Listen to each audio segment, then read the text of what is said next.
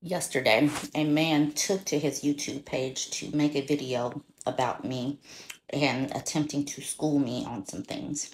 He let me know I got life effed up. I am a woman. I am not a man. Stop trying to fight against nature. I took notes because I don't share men's content on the page. We men dictate what goes on. We're supposed to be over you because they are bigger.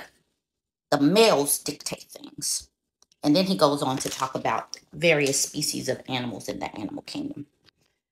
These men really come to these platforms to be like, I'm strong, I'm a man. And then we ignore them. And then they're like, you're going to listen to me. I'm strong. I'm a man. And then we ignore them. And I've already forgotten that man's name, and I don't stitch. And guys, if you come to my page, I will continue to silence you because even if you're bigger than me in real life on social media, all I have to do is block you.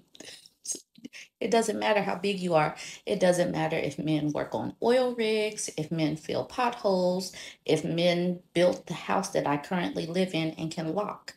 I will block you, and it doesn't take much energy.